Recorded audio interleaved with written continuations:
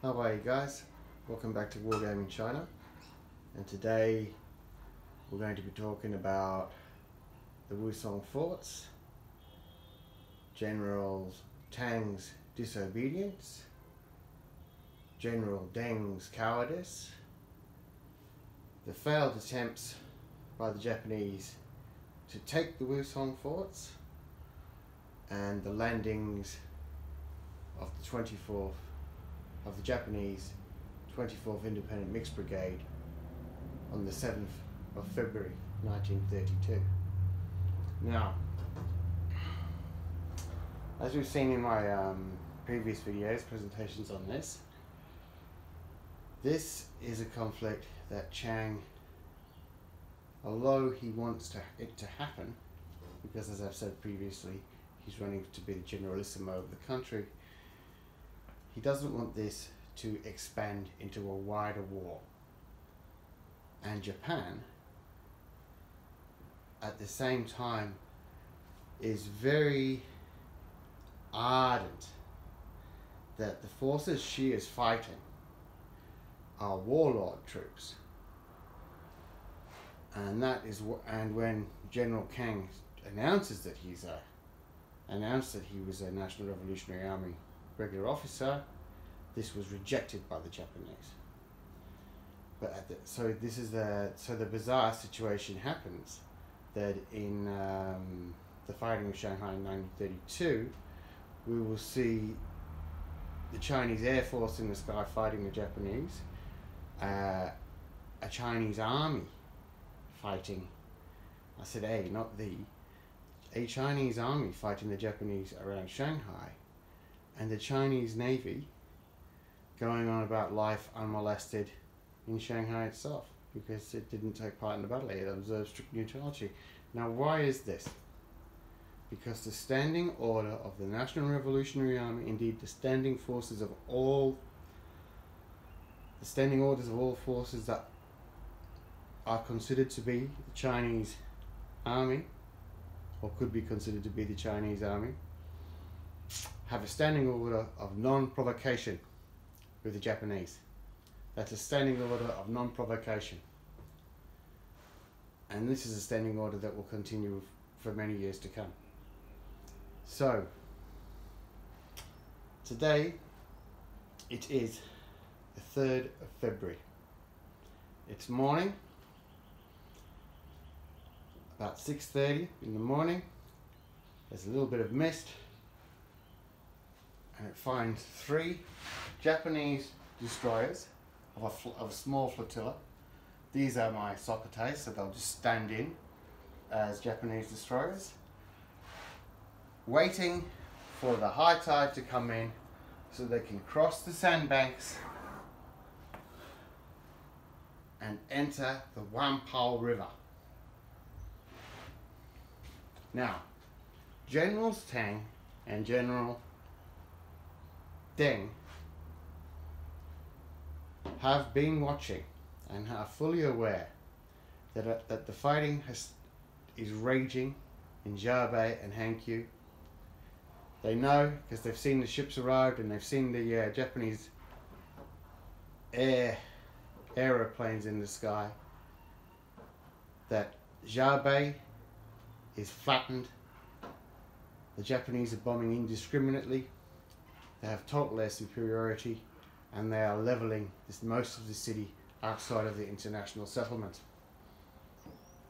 However, the men of the Wusong fortress are also very well aware that General Kang's 19th Army is not only holding its ground, but around Jiabei, it's counter-attacking. Now, on the morning of the 29th, fighting was still raging in Hankyu and Jiabei. This fighting would peter out come nightfall, but it wasn't all good news for the Chinese that day. They did lose 1 armoured train around the South Station, reducing the number of armoured trains in action now to 2 from the original 3 Chang had sent. they've seen that the Japanese are not bringing their aircraft below 1,500 feet, and they also are acutely aware that the Japanese are basically massacring any civilians in these areas that are unlucky enough to fall into their hands. Indeed, by the 3rd of February, the international settlement, the Americans and the British and the French among the international settlement are pressing the Japanese Navy to release prisoners, civilian prisoners, to them, because they can't stand the sight of what the Japanese are doing on the streets of Jabei and Hankyu. This is good though, because at the beginning of this conflict, the European powers and the US powers, well, the European powers were probably more sympathetic to Japan, but because of Japan's actions in front of them, that's quickly changing. So we come to the morning of the 3rd of February, and the Japanese destroyer flotilla is awaiting the coming in of the tide to cross the sandbanks to enter the Huangpo River. Now, General Tang, in charge of the guns, and General Peng, in charge of the defense of the fortress itself, have both obeyed these orders every day. But on this morning, General Tang decides to tell his gunners to open fire. Now, what follows is a series of events that are still hotly disputed today, and what I'm going to give you is my understanding of them.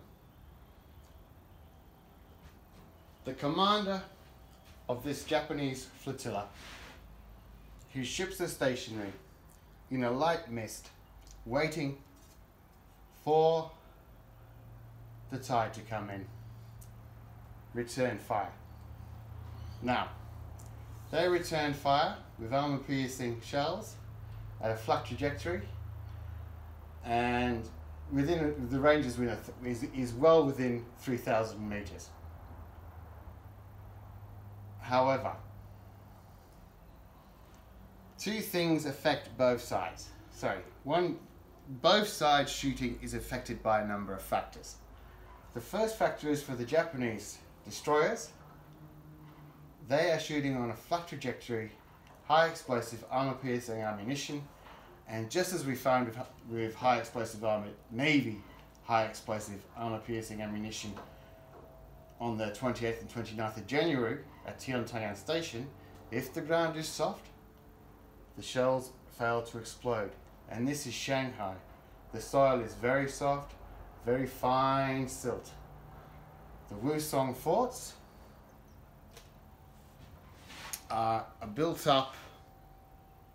The Wusong forts are a built-up fortification of earth, and they've been added to and altered for centuries. There's always been guns at Wusong.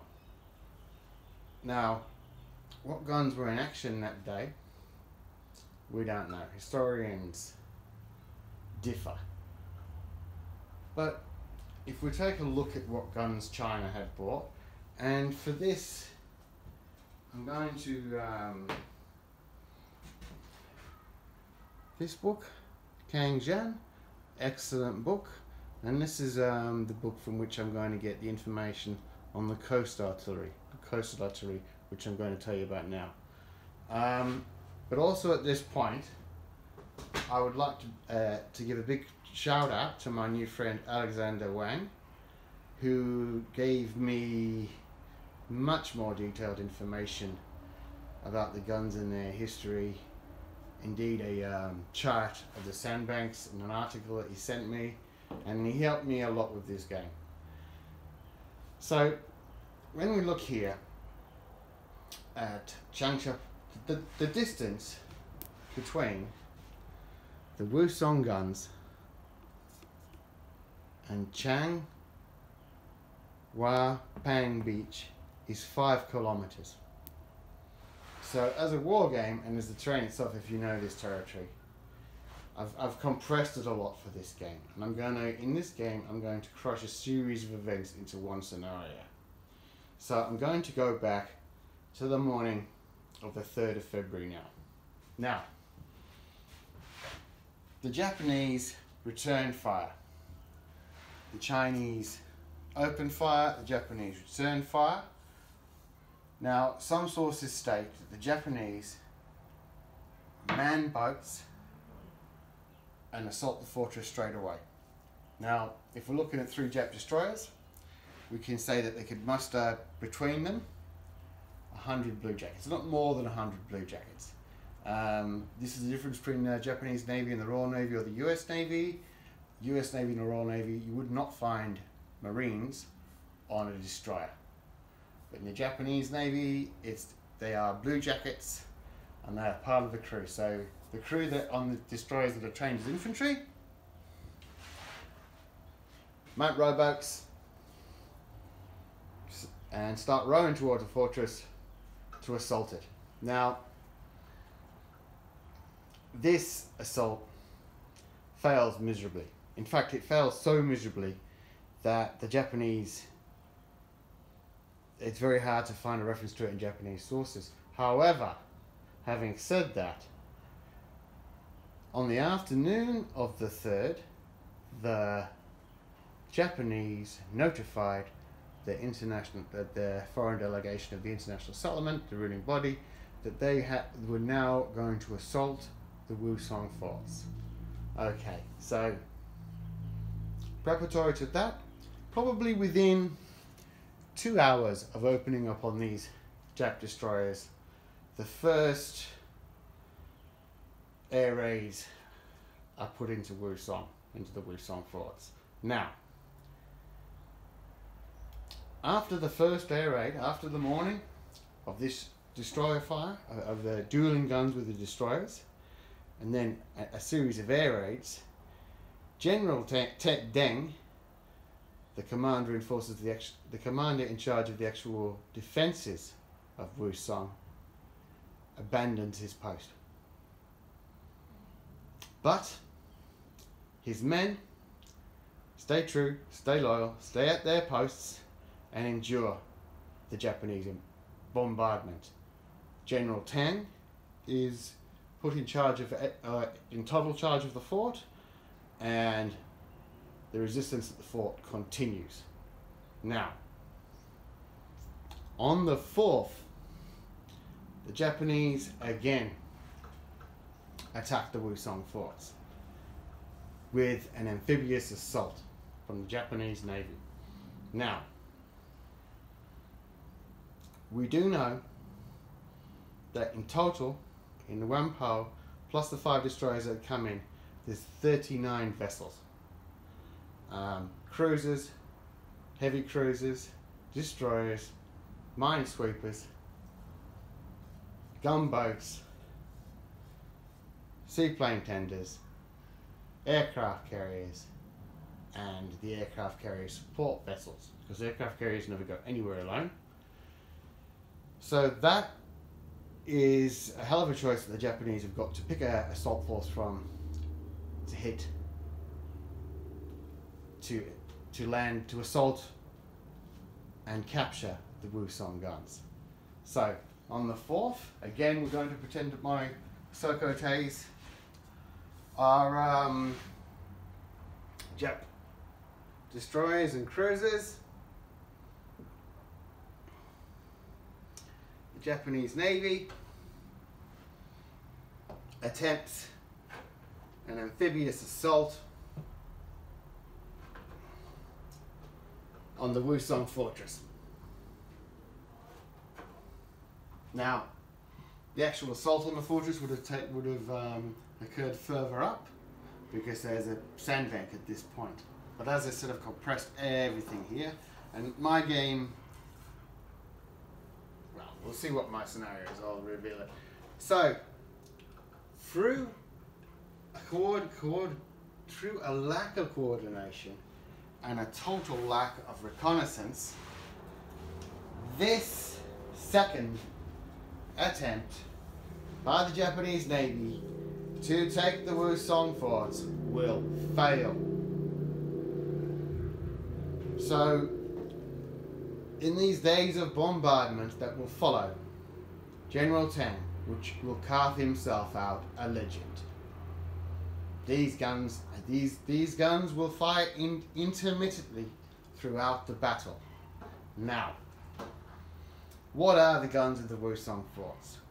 Well, some of the guns of the Wusong forts would look at home in the Union lines at the Siege of Vicksburg in the American Civil War. There are 300mm Armstrong Whitworth guns. There are 240mm Armstrong Whitworth guns. There are 120mm Armstrong Whitworth guns and 150mm Armstrong Whitworth guns. There are Vickers Armstrong 150mm guns. And to be honest, any gun that was thought of as coastal artillery that might have been produced between 1880 and 1900 you could probably find one or two of them somewhere along either the Wusong forts or the Taku forts further up the Yangtze. Now, the Wusong forts guard the mouth of the Whampoa River for the entrance to Shanghai. What would follow for the men of General Tang's command can only be put as an ordeal. Every time the Japanese believe themselves that they have silenced the Wusong guns, the guns bark again. This is a testament to two things: the tenacity of the gunners, but also the strength of the fortifications themselves. Now, even when guns are knocked out, the Japanese will be hitting the same guns again and again and again, because in their air raids, as I said, they're not dropping below 1,500 feet. It's very hard to then just distinguish which guns are manned and which aren't.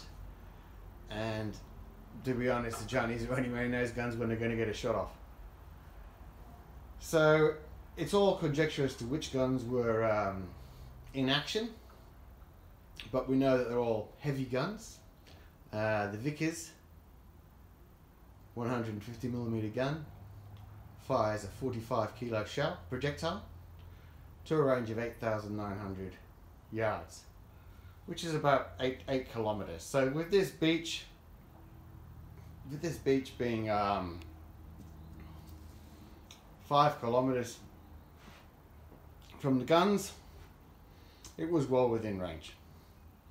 So the second Japanese amphibious assault on the Wusong guns on the 4th of February fails. Now,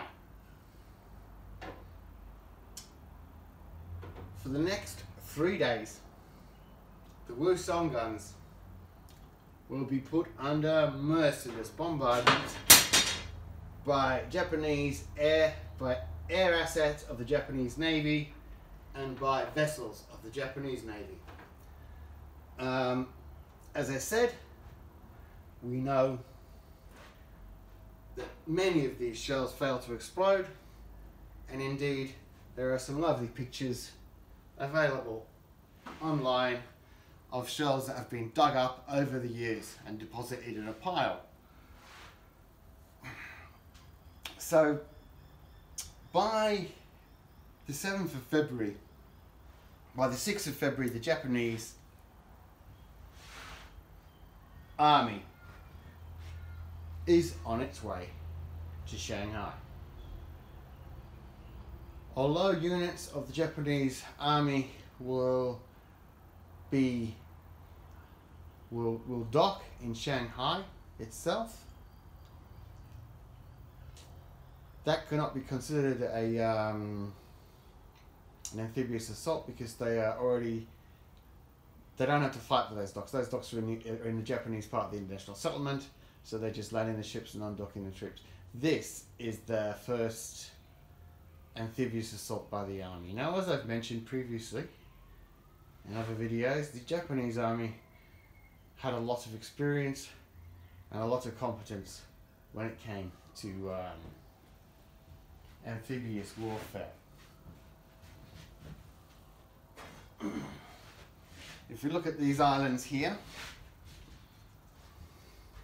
there were also guns on this side of the river, but I have never ever been able to find any suggestion that they fired a shot.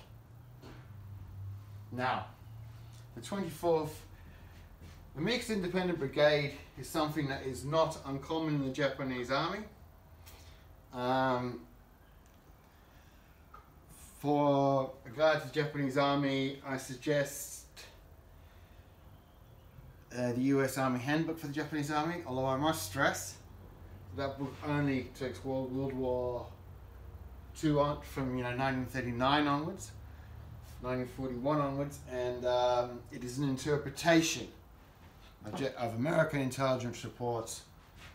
And although it's a very good source for the Japanese army, it's no good for this Japanese army because it's 1932 here, but also there have been more amendments and more relevant and more recent publications that have shed much more light on it. But if you are fortunate to have that book, it's a good book.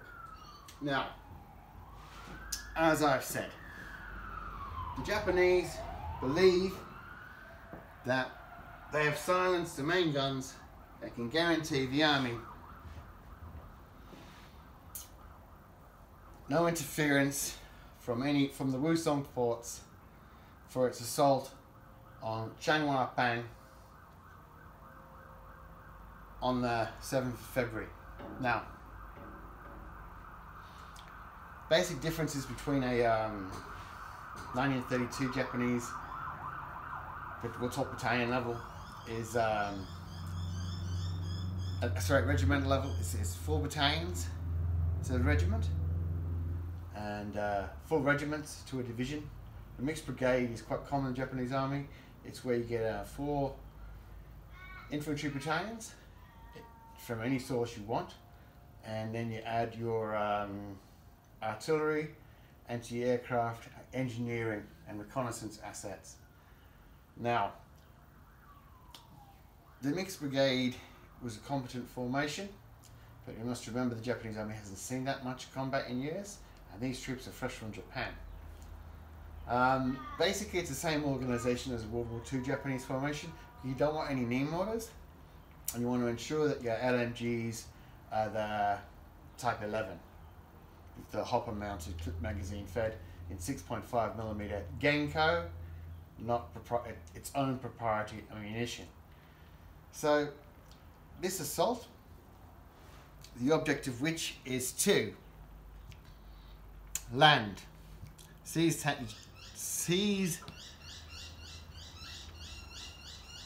the beach,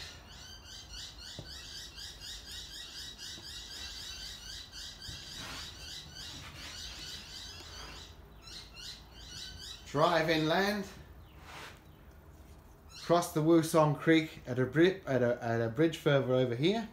As I said, I've crossed all this, and assault and cross the Wusong River.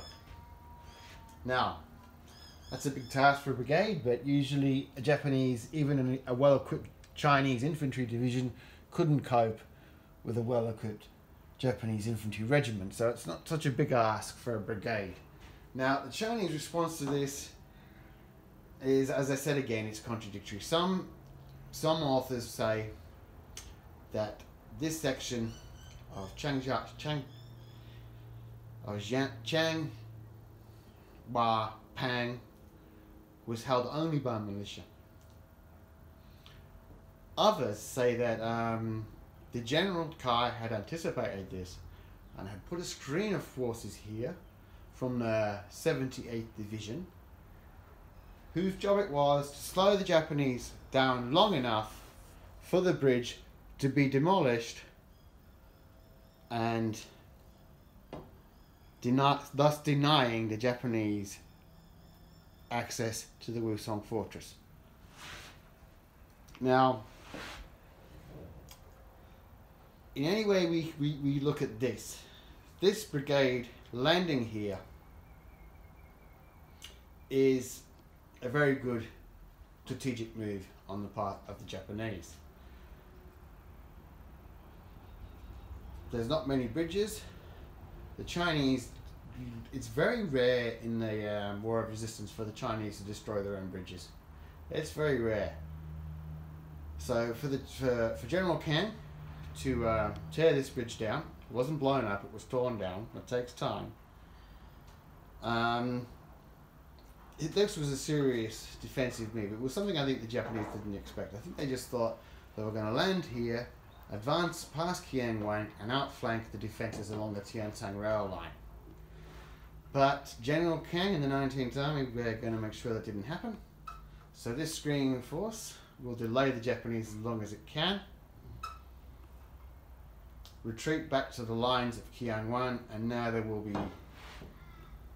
the Chinese lines will then form an L shape up until the Wusong Creek, with then the fortress and the troops guarding it being supported by further elements of General Kai's 19th Army. Now, this Japanese landing though will precipitate Chang intervening. And how he will intervene is he will send the best army China has, General Zhang Zhong's 5th Army, the so-called Germanized divisions. But remember, this is 1932, and the Germanized divisions of 1932 are a lot different to the Germanized divisions of 1937. So,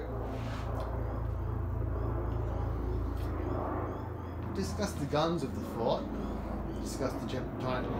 So, my game here, my scenario is to just do the Chang Wah Pang landings with some of the guns in action, with bombardment from the Japanese. I'm combining all the elements into one game, but I'm not going to assault the forts for this game.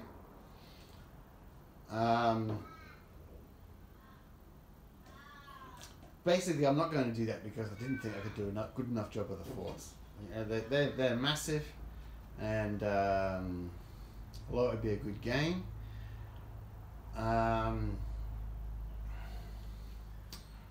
you know, I've only got one War Games table. I can only do this this series of presentations, platform all these ideas on the First Battle of Shanghai in a certain way, and this was the way that I thought would be, you know, the most fun for me, and you know, and also have to do the least amount of work for. Now on the roof there, got a 20mm autocannon.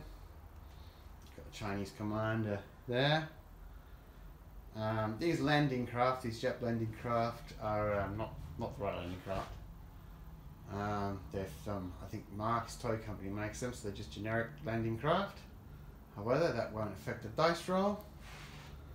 So we're going to look, next time I hope to look more at the fighting on the Wusong Creek and the reinforcement by the 5th Army. So as I said, it's the 7th of February, the Japanese are landing at Chang Wah Pang. Elements of the 19th Army are delaying them, while the bridge across the Wusong is being torn down. Okay, thanks for your time. If you did like that, please press and subscribe. Press like and subscribe. Always remember, the Chinese soldier fought with the least for the longest. Take care. Bye bye.